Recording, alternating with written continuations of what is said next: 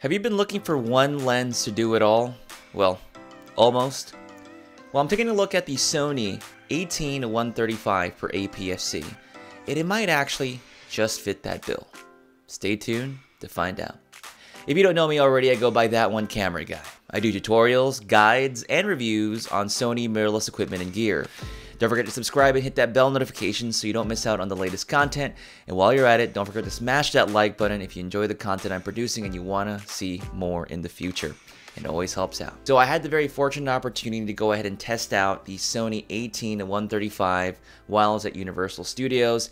In addition to that, I also did some testing in the backyard just to check for some video autofocusing and some sharpness tests and so forth. I did a rental from Sony Pro Support. So if you're part of Pro Support program, you can just go ahead and request and try out different lenses. And so I went ahead and took a look at this. Now, this isn't the first time I've actually taken a look at this one. The first time was actually some months ago, but I didn't get to do a full test with it. But now I have, and we're going to talk a little bit more about it.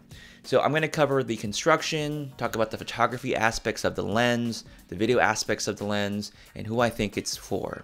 So that's going to be sort of the talking points about it. So this is going to be a quick summary of what I think about the lens, so you don't have to watch the whole video.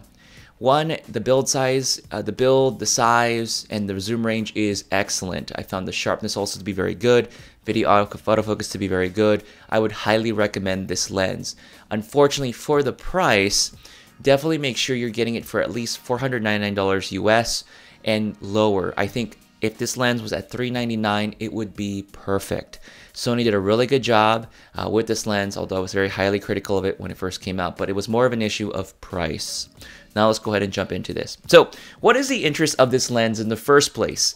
Well, I get this question a lot, and it's a very tough one to answer. People always say in the comments, hey, That One Camera Guy, can you recommend one lens if I can only get one?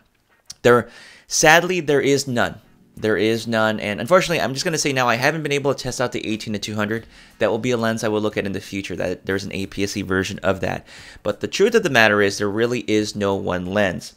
So, for example, if you were going to get the 18-135, if you shoot with the a6000 or a6300, I would pair it up with the Sony 35 f1.8 because it has stabilization, okay?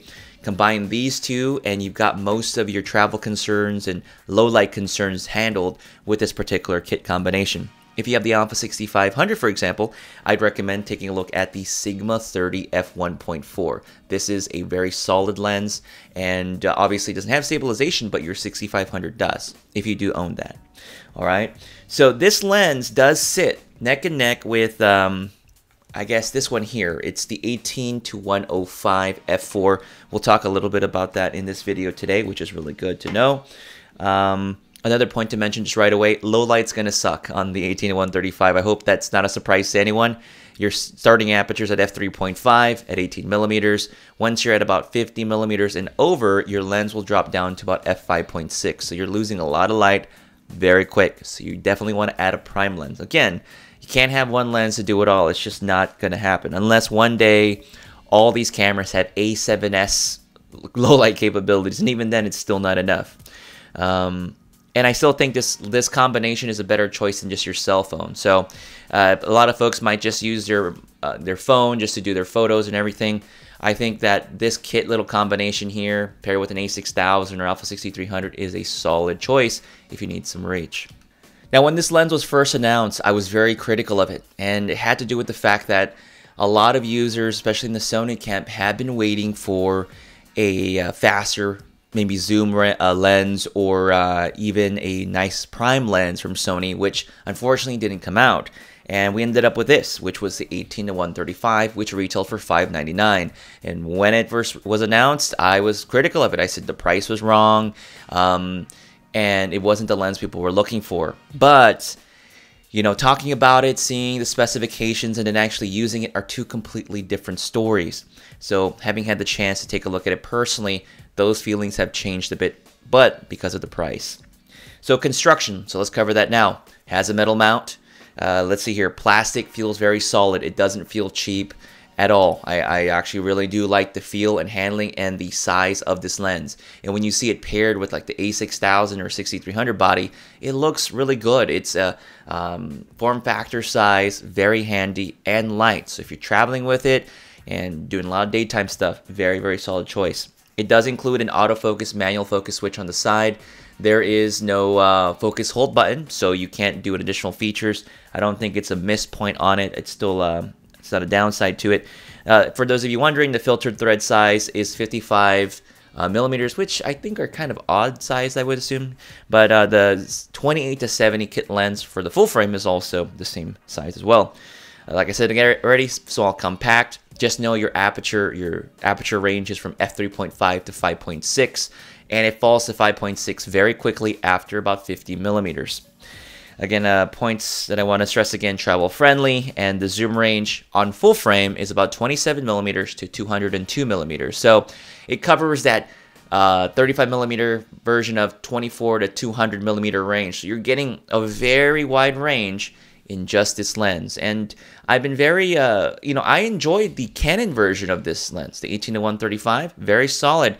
And I'll tell you right now, as far as my summary that I said earlier, it's on there. It's a solid lens. As far as the images that you are seeing, I just want to stress that I did shoot both RAW and in JPEG while I was at Universal Studios. I shot in RAW for the most part when I knew the subjects. I didn't require a burst. And then I shot in JPEG when I was trying to shoot a lot of images in a given time, because I was using the a6000, and as you know, the a6000 has a really small buffer.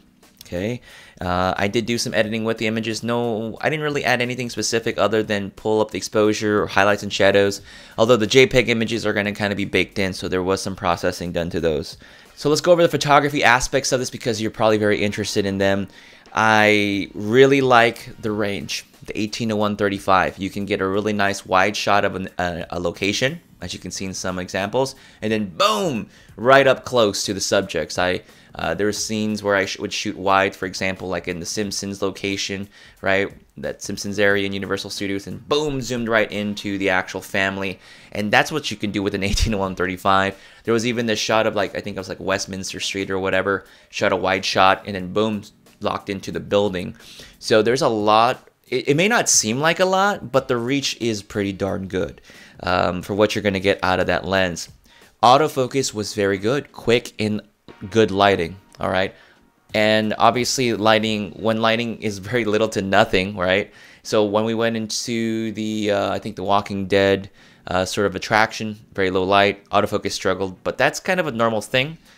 And what I ended up doing, funny enough, was when I was taking photos, I totally forgot I had a flash on the a6000, and so I was like, oh yeah, I have a flash, so I used that for a couple of pictures. But don't forget your Sony APS-C cameras do have a flash, and I recommend bouncing it up. That's kind of the strategy I would recommend there. But I did really like that. Focus is quick. I can recompose a shot in an instant. Sorry about that. I'm at 18 millimeters, 35, 50, 135, you name it, you're gonna be flexible with this lens. The thing is, like, when I'm out at these places shooting, I did find myself shooting between 100 to 135 millimeters. You can get some really nice compression and subject isolation at those ranges. Yes, it's going to be at 5.6 at that point, but even at 135, you can still get some nice isolation on your subject and some shallow depth of field, right? You can still get some of that separation there, and I've said that word too much already. So very good. The minimum focusing distance, I don't know, I would say it's adequate. It's not like you can bring an object up close to this close at 18 millimeters like you could probably with the prime lens with some of your ultra wide options, but it's decent as far as how close you can get to your subject. Maybe I think it's like a foot, maybe a foot and a half or something like that. I'm sure you can check that out. All right, so that's the photo side of things. We'll get more into, oh, well, while we're at it, I did do a sharpness test with the lens. I would say across the range, I was very impressed. Wide open, well, when we say wide open, I mean the maximum aperture at that particular range. So, for example, when I shot with the 18 millimeter range, it was fairly sharp across the board. Obviously, the corners are going to be a bit soft at 18 millimeters. It is a zoom lens, what we're expecting here. But I'd say even within the peripheral range, it was still fairly sharp. Very happy with it. You stop down, it gets a little bit better, but I felt from center to peripheral, it was pretty good. Corner is going to be soft. Then when you go to like the 35 millimeters, it improves even more. Central sharpness good, peripheral sharpness good. You stop down maybe like 5, 6, and even by f8, corners are starting to look pretty good. And then I think once I was like at 70, I did a test at 70 millimeters or so. It was very sharp. Corner to corner at I think f4 point, or like at f5.6. It looked really good across the range, and 135 was almost the same as well. I think, I'm not sure on my test, but it seemed as though the 70 or like around that range looked a little bit better than the 135, but I could be wrong. I think at 135 it still looked really good. And like I said, it's really nice, the optical quality you're getting out of that lens, well, out of this lens. Video is very important. A lot of folks are all about video nowadays, and you want a lens that's going to work. Video autofocus, very quick, very snappy. You're going to be very happy. I might even cut to a video. All right, everybody. Right now, I'm testing out the Sony 18-135 optical steady shot lens. I'm at 24 millimeters, 50th of a second, f4, ISO 1250. And what I'm going to be doing is testing out the autofocus performance. I have it set to autofocus wide, face tracking, and so forth. So this way you can sort of see the performance. I am 50 millimeters.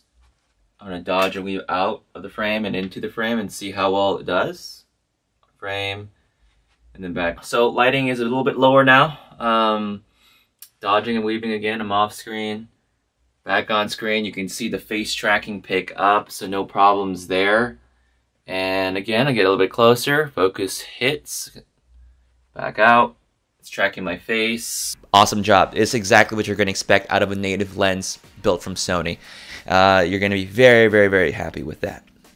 So one thing that I'll talk about it now, there's always a lot of discussion between the 18-105 f4 and the 18-135. This was debated, I think, to some degree, because people are saying, well, forget the 18-135, get the 18-105 f4 instead. Yes, you're going to get less range, but you're going to get an f4 lens, constant aperture. And I think in many ways for video, good choice. It is, I think it's solid. You get a power zoom, which isn't too bad. Granted, you're not going to get the same kind of speeds you would get from like a dedicated handy cam or video camera with like some sort of servo zoom, but the power zoom isn't bad. It's quick to a degree. I wouldn't say it's like the slowest thing on earth. It's good. It's good. But sometimes I feel, okay, this is just my personal preference, I like to just be able to just, boom, be at 135 millimeters and then quickly be at 18 millimeters. So where it would probably take maybe 2.5, maybe 3 seconds to go from 18 to 105, I'm already at 135 in less than a second. So those things are important to me, especially in kind of sporting scenarios or fast-moving subjects. I kind of want to be able to get to one point to another. When you got a zoom like this, it's still quick, but you're going to have to kind of ride that zoom. There is a benefit to that, especially if you need it for video. So, but if you care more about jumping quickly to an action event and you want to get to it, especially if you're traveling or something like that, I choose this. And one other thing, cosmetically and in terms of just build size, you have to look at the form factor. This lens is still very much smaller and more compact. This lens gets a little bit bigger and more front heavy on your camera body. So keep that in mind when you're looking at these two. If I had to pick, to be completely honest with you, if I was going to take a camera, travel, go somewhere, I would choose this one. This is the one I would go with. Okay? So let's go ahead and just summarize everything and do a conclusion. Who is this lens for? Folks who are traveling and they want a better lens in their 16-50 kit lens. That's what I would recommend. I would not say that this is for your advanced enthusiasts, maybe semi-professionals or something in that regards. This is more of that one lens that you want to take out for travel and general photography. You're gonna really love this lens. If you like the Canon 18-135, for example, you're gonna feel right at home with this particular lens on the Sony mirrorless system. Now, we're gonna have some debates here, and that's where in the comment section I do want to know what your thoughts are. Would you get this at the price of $499? Let's say you only had the 16-50 kit lens. If this was $399, I would be recommending this left and right to everybody. Because it's $499 right now, $599 retail, it changes the story. That's where things kind of get a little bit dicey. I can't just easily recommend it. If you have the cash and you do sort of travel and you want that one lens, paired up with a prime lens, obviously, this is a solid choice. You're going to be very, very happy. Okay? Again, not for the advanced enthusiasts, not for the people who are, you know all your stuff, but if you're just generally shooting, this is great. I gotta eat my words. You know, I'm just telling it like it is. So, but I'm curious, in the comments below, would you pick up the lens? At what price point would you even consider it? But that's my final thoughts on this lens, folks. Again, don't forget to subscribe. Check out my other content, hit that bell notification, and smash that like button if you enjoyed this content and you want to see more stuff on APS-C, because you know what? APS-C is apparently not dead. And that's going to do it for me, guys. I'll catch you later. Peace. I left my heart in California. I let it go deep into the blue. I could be happy in California. I would